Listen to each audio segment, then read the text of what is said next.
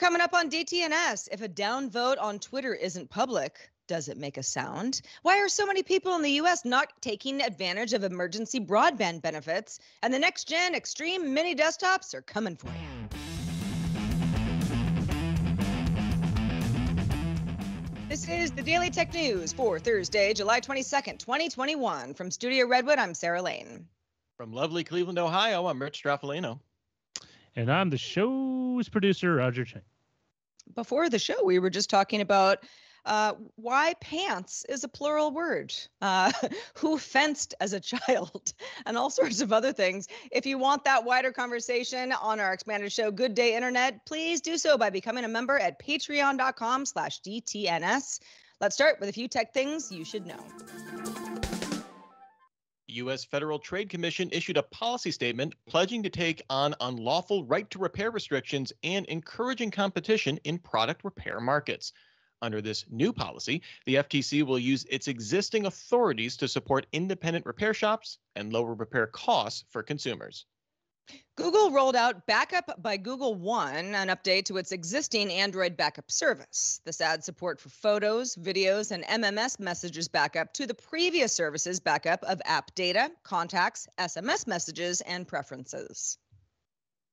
OnePlus announced the OnePlus Buds Pro earbuds alongside the Nord 2 smartphone, which go on sale in the U.S. and Canada on September 1st for $149.99 and comes in either white or matte black. The Buds Pro have what OnePlus calls smart adaptive noise cancellation that auto-adjusts based on your environment and supports Dolby Atmos audio.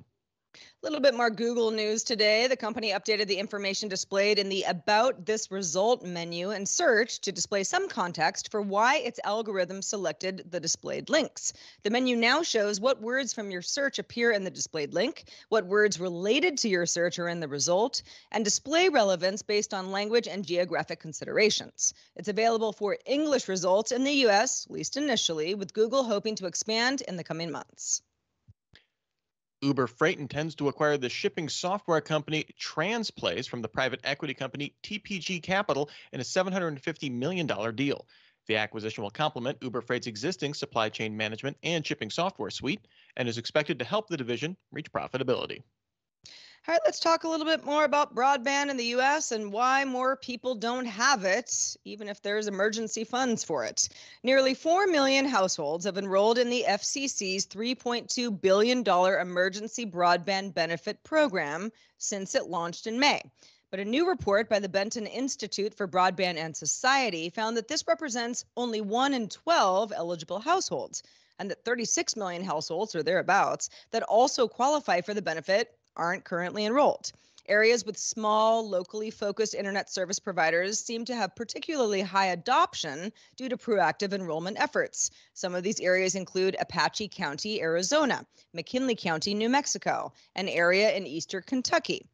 One of those local providers, Sacred Wind Communications, which serves tribal and rural areas in New Mexico, where the poverty rate is about 5 times the national average, has one of the highest rates of EBB adoption, with more than 35% of households already enrolled in the program. But in areas where large ISPs dominate internet service, that's not always the case. Some customers are even discouraged from enrolling. For example, Spectrum is requiring people to agree to continue service at undiscounted rates after the EBB runs out.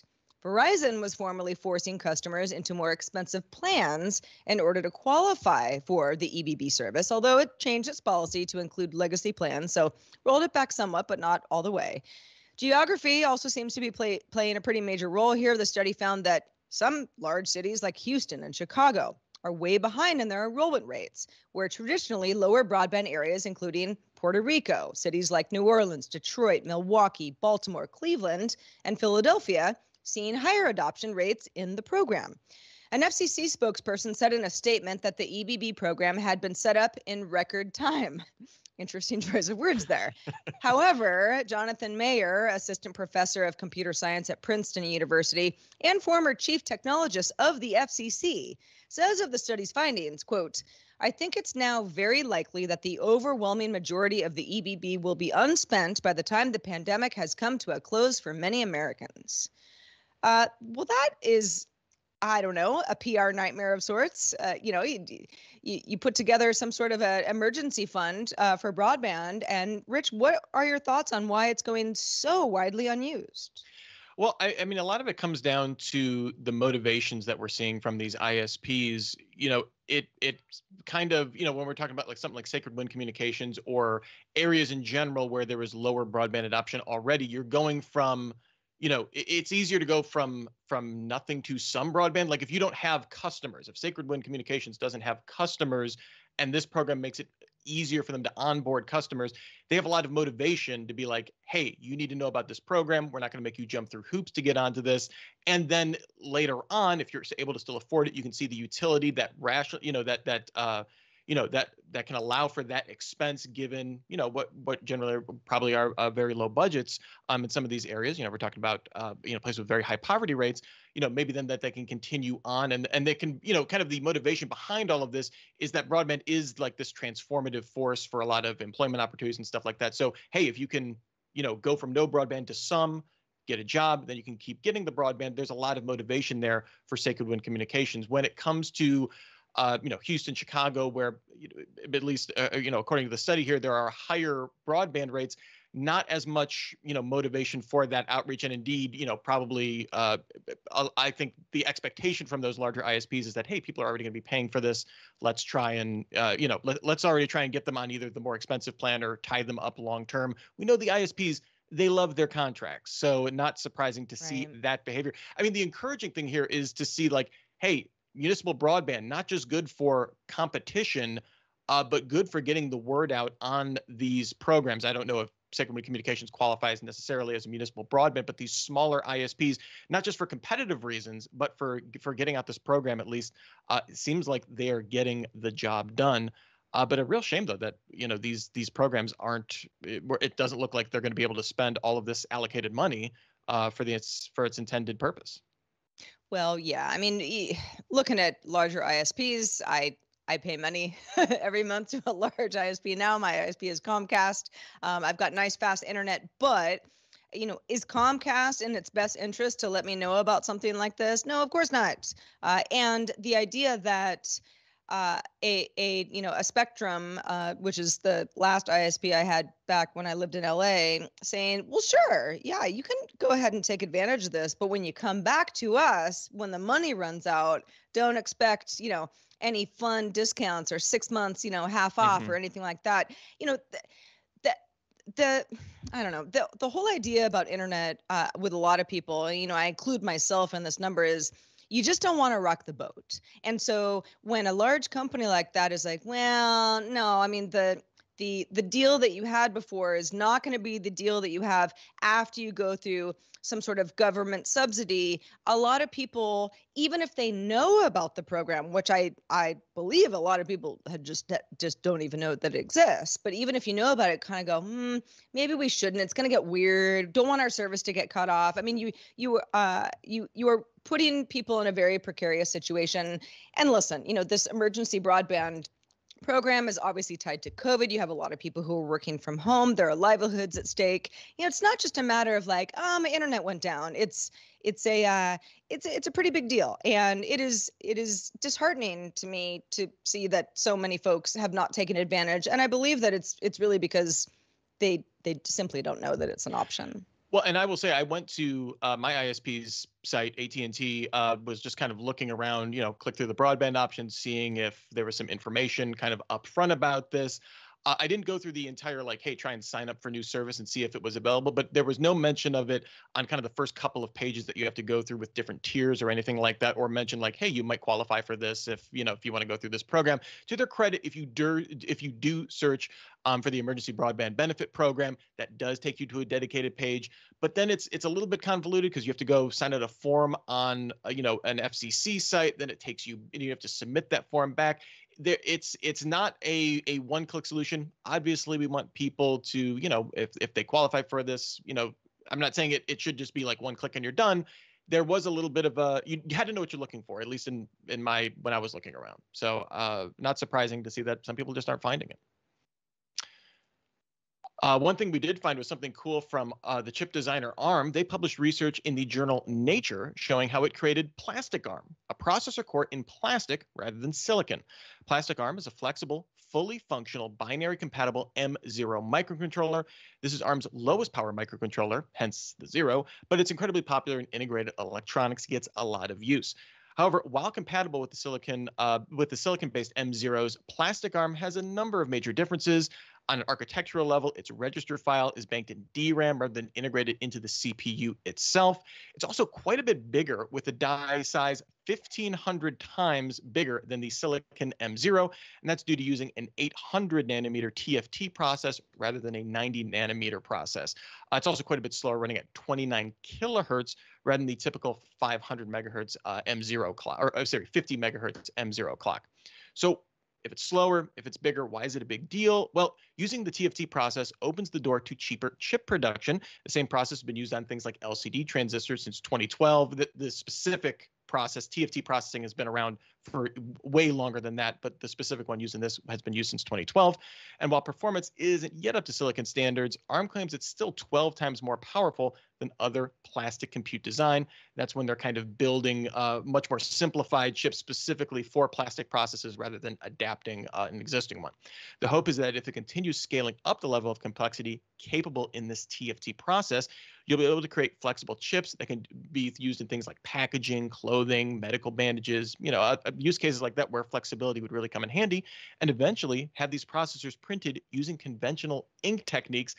I think that's quite a ways away, and this still definitely is in the science demo. It's in Nature, not showing off as something coming in CES, but a really big deal to have kind of a non-custom plastic CPU, kind of taking something they already have and making it work in this medium. Sarah, are you looking forward to some smart, bandages with plastic processors coming down the road? Sure. Yeah, absolutely. I cut my finger just the other day, but yeah, you mentioned, this may not come to CES. This is more of a, science journal type of interesting story. How far away from something like CES, which many consider a forefront of technology already, are we here? That is the question. They've already come over a number of hurdles. Like, to get the M0, they had to solve essentially being able to do like kind of replicatable components that are used in the M0. It's a big manufacturing issue that they've overcome. Basically, the issue that they have now to do something beyond something the M0, like I said, it's a very low power, relatively simple microcontroller. To go on to more powerful things that you might find in a phone or something like that, they need to be able to like kind of very quickly design different components of the chip, and the TFT process doesn't have that kind of flexibility yet. Again, though, when you're talking about, the first like demo of them doing anything with this was back in 2013. Now we're in 2021, and they've kind of replicated an existing thing that works, albeit quite slow. What's interesting, though, is they're not really kind of focusing on making these chips smaller. That's not necessarily the priority, because when you're talking about, like, if you're building into smart clothing, you have a lot of real estate as opposed to like a phone or an IoT device. So they're not really interested in making these smaller. They're more interested in, okay, we need to bring the power down. Like right now, the power ratio is not great on these chips. That's one of the biggest hurdles. And then getting that performance up, even if it gets up, it's like literally 2,000 times slower right now than the standard, silicon M0. If they can get that with any kind of parity, you could see some really interesting use cases coming out of this where, hey, we can do that. Maybe we could throw in a radio, and all of a sudden a lot of interesting products are possible with this. The question is, though, I keep thinking of this, though, we're going to develop these plastic ARM chips, and then the next conversation is going to be, what are we going to do with all this new wonderful e-waste that we're going to be putting together after this? What am I going to do with all this e-waste? Roger, I know you had some thoughts before the show on the idea of plastic arms. It's definitely a product that has been toyed around with for the past 2 decades. People have been kicking around this idea forever. One of the things is Rich alluded to. It's a much cheaper process to build on plastic. Of course, it has caveats. One of them is size, which does allow you to integrate into clothing, but it also reduces the efficiency. So it's going to be a power hog, a lot slower. But the idea, of course, is that it's not going to replace your standard silicon, but rather be in a complementary device. So what you could see is probably starting somewhere in a medical field where you could, for example, have like in a disaster zone, you could have smart bandages that you could apply, and then they could give you a couple of simple measurements, but you don't need someone standing around them with, a thermometer or something, and you could work with other people. And, right now this particular chip really can't do anything other than run what's already hard coded into the logic chip, the logic portion of the chip. But it's definitely much further along than it was even 5 years ago. So if they keep it up, you might be able to see something, under a decade. Crossing your fingers if all goes to plan. Part of it is, it's a chicken or egg thing. Yeah, you create it, then you got to figure out what to do with it, and then it's a lot of investment. And if ARM can really pull this off, they have a potentially huge market ahead of them. And I will say this gets into kind of a wider conversation. Now, this is obviously on the low power end of this, but just kind of this conversation, I think, is becoming increasingly important around non-silicon based compute resources for a number of different reasons. Obviously, flexibility is like the primary goal with this, but we're seeing, I at least, kind of, working on this show, seeing a lot more stories about, they're still in like the early venture or in the science experiment phase, but a lot more of the stories than we were seeing 10 years ago. Let me just put it that way. Well, speaking of science, in the fourth and final installment of our Seniors in Tech mini podcast series, Dr. Nikki Ackermans will introduce us to Dr. Ruth Ports, whose career includes running IT for multiple particle accelerator and physics labs, also helping develop the World Wide Web. Dr. Ruth Ports has been very busy, and we can hear all about it when the episode drops this Saturday, July 24th in the DTNS feeds.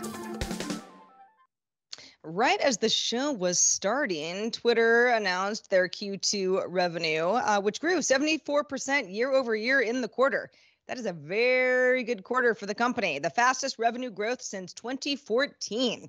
The company cited a broad increase in advertiser demand in a shareholder letter, tooting their own horn a little bit. But yeah, in the prior quarter, revenue had risen 28%. So more rise, but much more of a rise, over 100% more.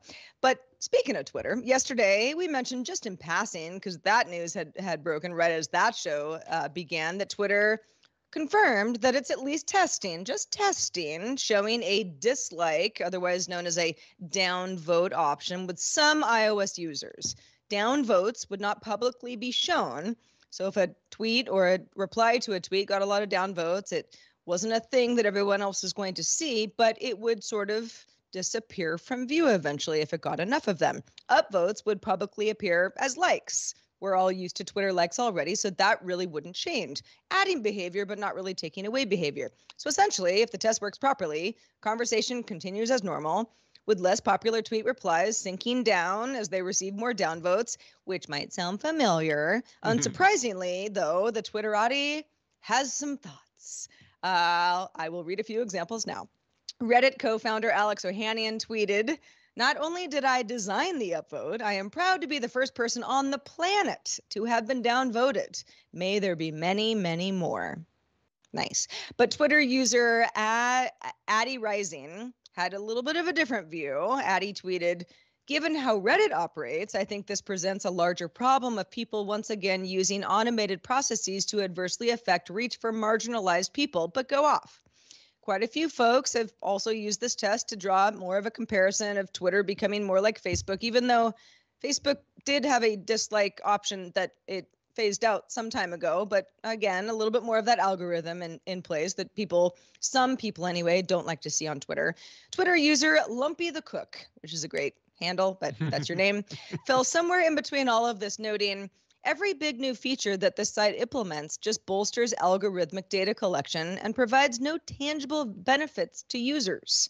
So how do we all feel about this? I think there are some good points made. I think I might agree with Lumpy, really, when I say there's an obvious reason that a tweet that's inflammatory or trolly or otherwise not helpful, to just kind of just get it out of there. It's not necessarily that you're blocking a user or that you're, forcing someone to delete a tweet that was already public.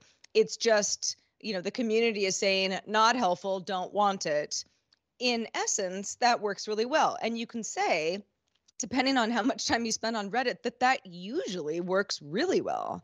But again, there are all sorts of reasons that people could band together and say, I don't like that person. Let's make sure that we downvote everything that person tweets. I'm sure Twitter is well aware of this, as other companies are. YouTube has gone through this as well, with the idea of disliking a video and how, there are, there's bullying and piling on that goes on for a variety of reasons, whether it's, well-intentioned or not. So, Rich, what are your thoughts on the downvote on Twitter and whether it should be widely adopted? I always take new Twitter features kind of in that mode of, okay, Twitter is looking for more engagement. They're looking for more people to interact on the platform. Okay, how does this do that? I can sort of see this as a way to avoid like the ratioing problem of like, the comments to retweet, your ratio if someone has, a tweet that people don't like or something like that. Maybe as a, if you use that downvote mechanism, certainly this does give, Twitter is certainly going, I think that's the perfect point here, is that ultimately this is a great data point for Twitter to kind of pull on, and is certainly will get a lot of value out of that. It is odd. I'm always curious how Twitter will react whenever the like button change, or what it used to be known as the favorites button, when that change happened, there was a big uproar of this changes how I'm going to use Twitter because a like is different than a favorite, and does the upvote becoming the like also then change that behavior? I don't necessarily see how this gets people that have never tweeted to tweet again, which is usually one of, like when Twitter makes a change, that's how I want to think about it. I don't see how that makes it better, other than maybe if you're late to a thread, there is a chance if you have a really good, comment that someone could upvote it, but you're still going to have one, you're still going to have no likes, and it's going to be buried if you're too late to something anyway. So I don't see this as a way to keep like threads, to make threads better if you're not like jumping in on it right away. Maybe this will decrease retweets of thread replies. I don't know. I can see why they're testing it. I hope they don't go with the thumbs up, thumbs down. That bums me out. I don't like it. Yeah. But I don't exactly, other than being some great algorithmic data points, I don't necessarily see this coming out of a test. I could be wrong. So much of this too, it really depends on how you use Twitter. There are so many Twitter threads that I simply do not see. Maybe because I just don't follow the person who originated the thread, but I use a third-party Twitter app. I use Tweetbot, and Tweetbot behaves differently. So my Tweetbot experience is vastly different than if I log into web Twitter and look at my timeline that way. And I like it that way on purpose, mostly just because I don't see promoted tweets.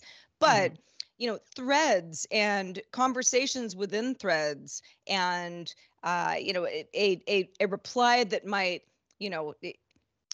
I want to say, it sort of inflames some people. It doesn't necessarily have to do that, but gets a lot of attention and sort of sparks the conversation.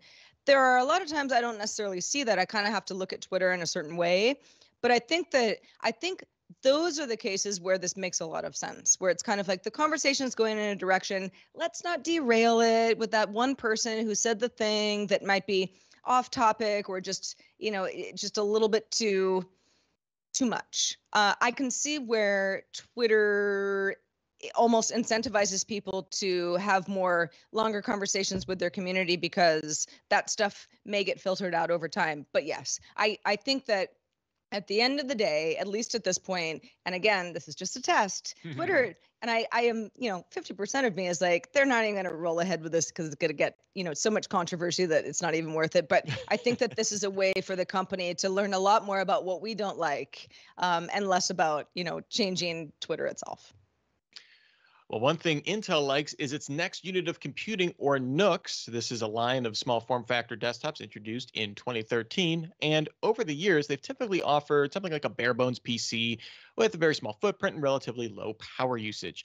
The lineup has had some gaming potential over the years, with the 8th generation Hades Canyon NUCs, using a custom AMD GPU integrated on the Intel CPU, notably, and the 9th gen NUCs supporting a dedicated graphics card for the first time.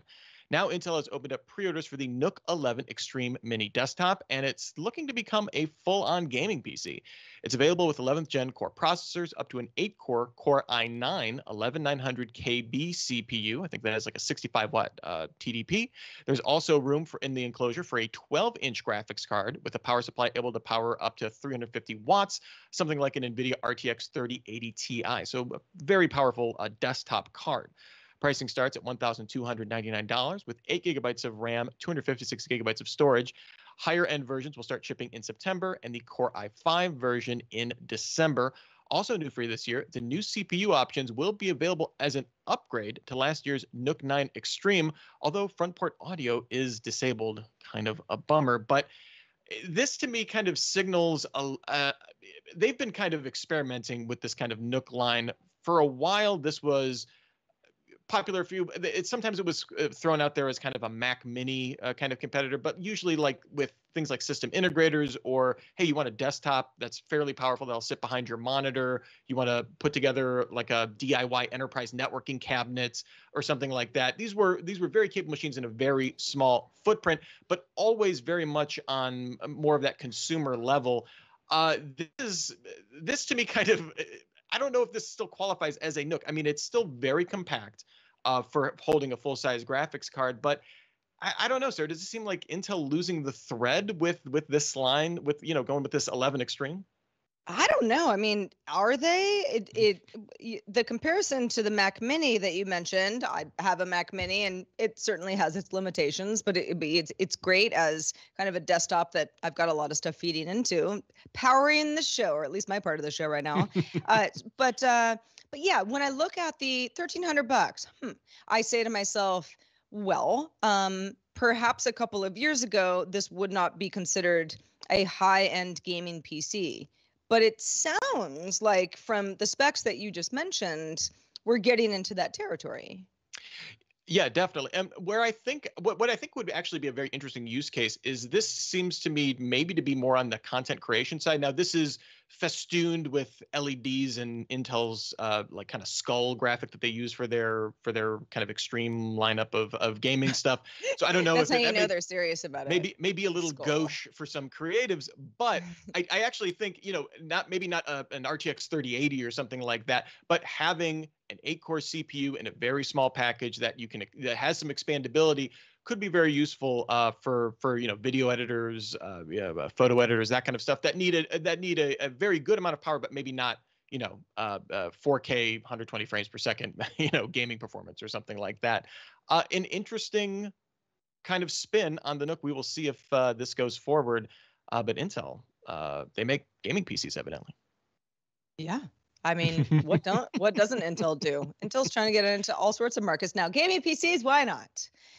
All right, let's move on to the mailbag. Rich, what's in it today? All right. Well, we got an email from Trevor, and he had some thoughts about Netflix and something that's been bothering him with them having a gaming service, which we've talked about, especially with an initial focus on mobile, is how they're going to implement it. As Apple showed with services like Game Pass and GeForce Now, apps aren't allowed to host games within another app because they need to be individually approved. So, does Apple make yet another exemption for Netflix?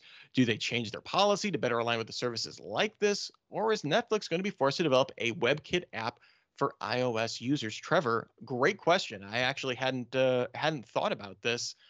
I wonder initially if Netflix will only come out with 3 games. Maybe they could then be individually approved by Apple. I guess they would need individual apps, right? The Netflix app can't be a hub for that. What I think is going to happen, Trevor, is we're going to see Netflix pretend like that rule doesn't exist until Apple says something about it, and then magically, good luck.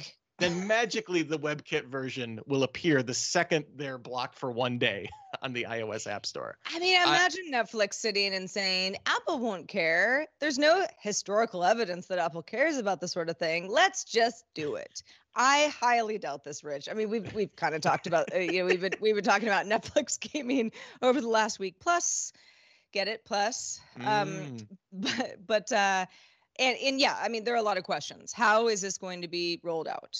Is this something that's going to be on mobile devices only? I mean, a lot of people use Netflix that way. A lot of people don't. Is this something that can be enjoyed in some sort of a living room setting with a smart TV?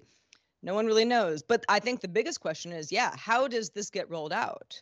Is this simply a tab within Netflix somehow that is not considered, a standalone game to get around an Apple restriction? I mean, that doesn't make a lot of sense to me, but I mean, it's going to have to be figured out one way or another. Well, or even as they get into interactive content more, I wonder, even if you don't call it a game, if there's, some sort of interactive content, what qualifies as a game?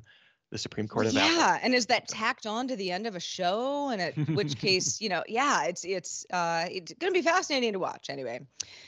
Well, if you have questions like Trevor did, or you have answers, which lots of you do, and we welcome them, or feedback in general, please send them our way. feedback@dailytechnewsshow.com. Thank you in advance. Also, shout out to patrons at our master and grandmaster levels. Today, they include Mark Gibson, Reed Fischler, and Michelle Sergio. Also, thanks to our brand new bosses. We got 3 of them today. Woo! Yeah. Al Law, Matt Lee, and Skip Barker all just started backing us on Patreon, and we couldn't be more thrilled. Thank you, Al. Thank you, Matt. Thank you, Skip. Also, thanks to all of our patrons for supporting us, for sticking with us. We could not do it without you. I do not say that lightly. We really, really, really appreciate it. You make the show that we do every day. Thank you.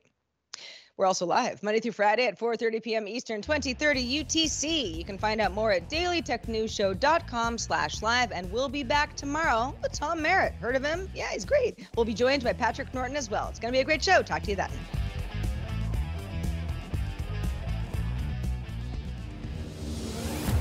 This show is part of the Frog Pants Network. Get more at frogpants.com. Diamond Club hopes you have enjoyed this program.